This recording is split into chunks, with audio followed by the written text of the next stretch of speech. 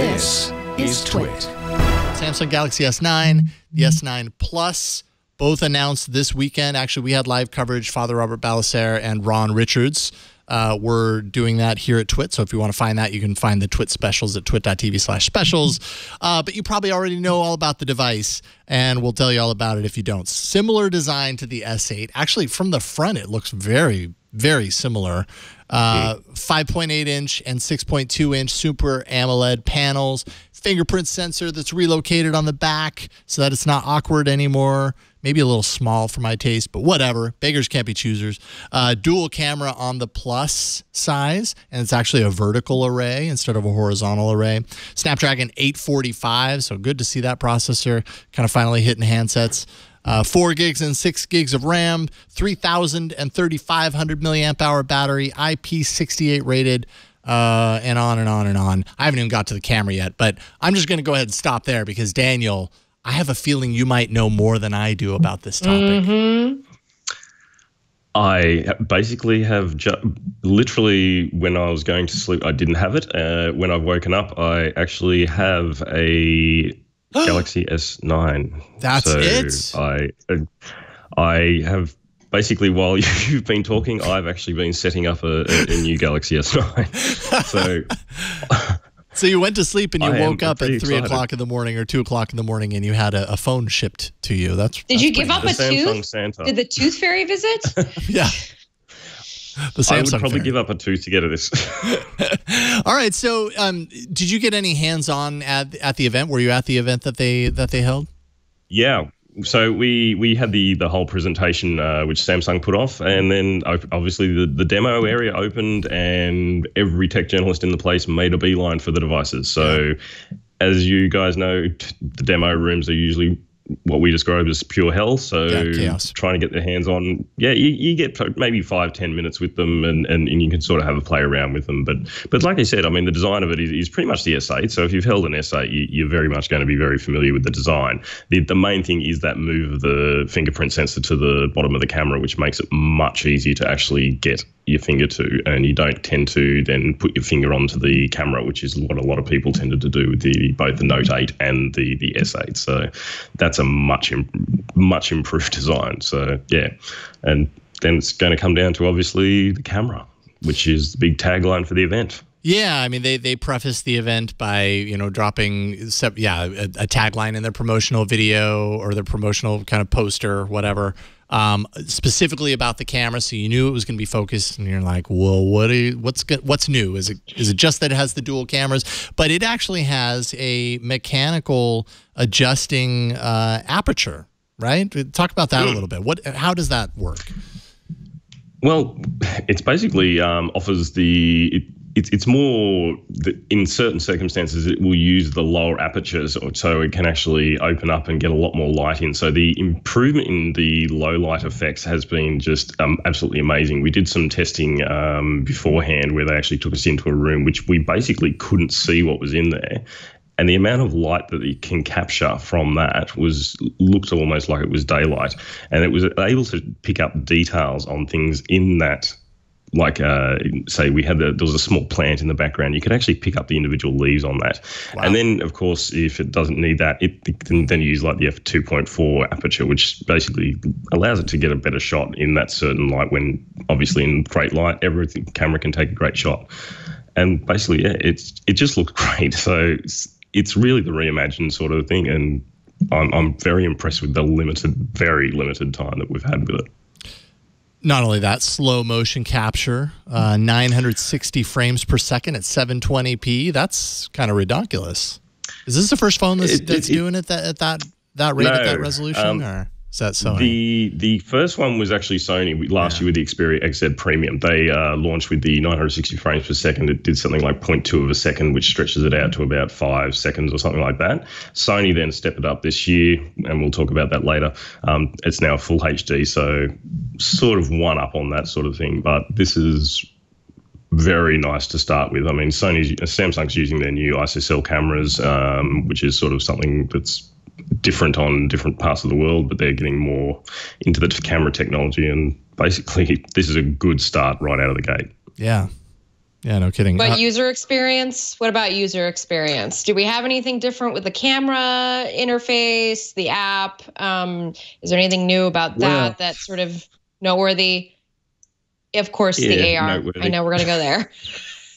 We are going to go AR emoji, and that's basically one of the fun things. So one of the big things is obviously AR emoji. You can basically capture your face. It will create a whole heap of AR stickers that you can use in all your chat apps and things like that. But the key thing is the AR emoji. So you can actually export different characters, which are then set up as you. So you can be a bunny and all sorts of things.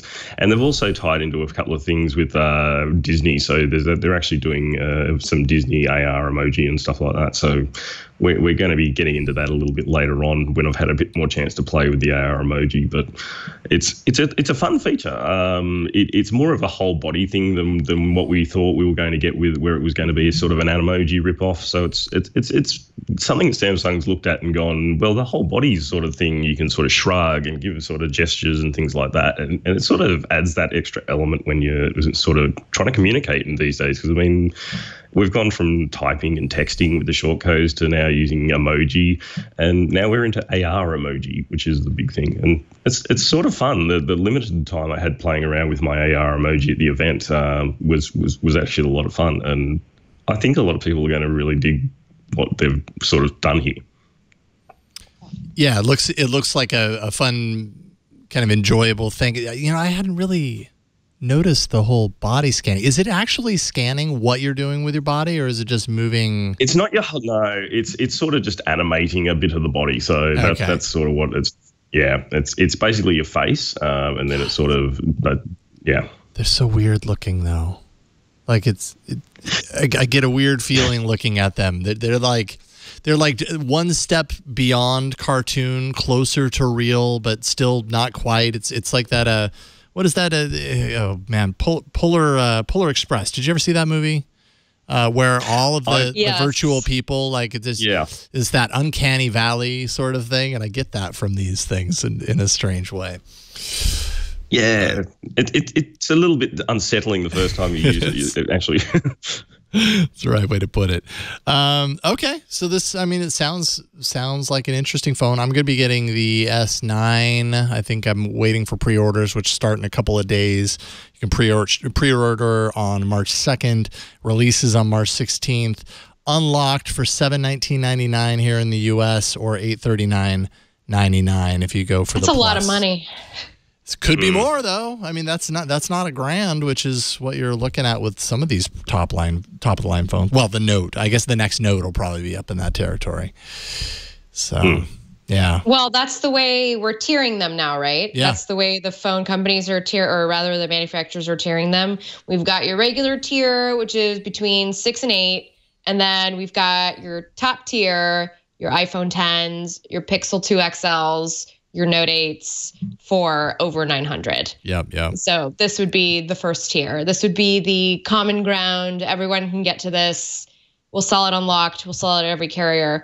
I'm just sort of I'm just having a really hard time mustering up excitement over this phone because it just feels like more just iteration and nothing innovative. I just don't see AR emoji being an innovation that's worth the price bump. It's one of those things that you got to sort of make that decision. And quite frankly, if I was on a Galaxy S7, I'd even have problems justifying the purchase price, because the camera on something like the S7 was just fantastic. So in that sort of respect, there's no real reason to go for it. Samsung's been supporting the S7 for a while. Maybe we'll get another feature update out of it. But I mean, it's a nice phone, and if you are in need for it, and there are certainly people out there that are still rocking a Galaxy S4 and a Galaxy S5, to those people I say the S9 is definitely worth it. Yeah. Oh yeah, they'll totally. I mean, I definitely. It's getting. Sorry. I mean, we're at that point in sort of phones, aren't we? Where it's getting hard to justify a yearly update cycle. I mean, it's even now getting hard to update to justify a bi-yearly update. So it's if you have to update every 2 years, it's getting to that point now where the phones are just. If you bought something that's really nice and high end, it's hard to justify that cost. And I mean, the phones are just that good. So yeah, it used to be that the camera was the reason, right? Like, love everything about this phone, but it still takes horrible pictures, and that would be a reason for upgrading year after year, is that slight bump. And now that's great. That's great on many, most phones. It seems like these days take pretty darn great pictures compared to what they. But so then, what one of those is? Things. So it's what is this? It's basically one of those things that Android cameras have finally actually reached that maturity point where they're actually getting good, and it's starting to come down the range. So what used to be like a really high end feature in cameras is now actually getting to the point where it's starting to enter the mid range. Yeah. Flo. I want to hear what Daniel thinks is sort of like the big standout feature of the S9. Like what is it going to hit? What is Samsung going to hinge on here? It's definitely the camera. I mean, it's definitely going to sell it for a lot of people, but the whole experience is actually pretty good. One of the things that we haven't talked about yet, which is a bit of a point that a lot of people have been stinging Samsung on, is Bixby. They've actually added quite a few features into Bixby, which were quite interesting when they talked about them in the event. So it's going to be doing things like incorporating the camera to do a lot of the AI stuff. So what we see with Google Translate, where it does the word lens, where it instantly translates on the fly, the Bixby is actually going to be able to do that. It's going to be able to recognize food and add the calorie content into your Samsung Health app. It's going to be able to recognize products and do stuff like that, which we saw on the Amazon Fire phone, which didn't quite work. So, I mean, obviously we're going to have to do a bit of testing, but if those features sort of start getting to be useful in Bixby, then I think a lot of people might actually start using Bixby. Well, I kind of want to talk about Bixby too, because the landscape has really changed this year, 2018. It's sort of a different look than it was MWC's past. We didn't have such a big smart speaker category. We didn't have Amazon with its own device categories now with such like a robust assist. Even this year, it's more robust than it was last year. It just seems like what is going to be a really big deal for Samsung going forward is not just iterating on a phone, but having this whole ecosystem that can match up to its competitors. And its competitors are Google and Amazon, not so much all the other Android and the Android handset manufacturers, actually. So it's just like, it just feels like this is just a small little part of a bigger picture that's going to unfold more throughout this year. Like, this is a phone, but there's going to be more to this experience for the user than just the phone. And I definitely feel like Bixby is going to be the driver of that. I thought you were going to say that it's all about the Dex pad, the next Dex docking station. I mean, some people like it. Yeah. I mean, and then this is another part of the announcement. Instead of it being this big thing that you dock the phone, upwards, I guess, it lays flat so it can be like a touch display for everything on the monitor. If Dex is your thing. It supports external displays up to 2K resolution. But yeah, I think you're right. There's a lot of that happening, and particularly from, Samsung's probably the shining example of that. And there are many others that are on that train as well.